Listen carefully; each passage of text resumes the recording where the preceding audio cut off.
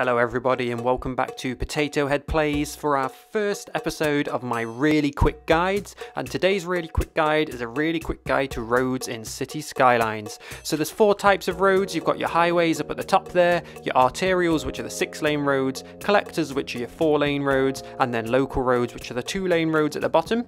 And these all apply to roadway hierarchy, which I'm going to explain to you right now, and I promise you it will really help with your traffic flow. So you can see the highway here, that's kind of regional travel. You want very few connections, but the connections you do have should go to arterials, which is this one running up and down the city here.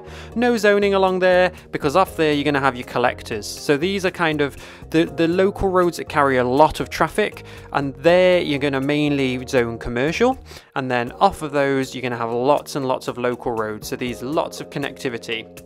And the best place to put services is on a local road. You don't want them loading onto a collector, but you want them near to a collector so they're going to have good coverage all around the city. So thanks for watching. If you've got any questions, drop them below and I'll see you next time.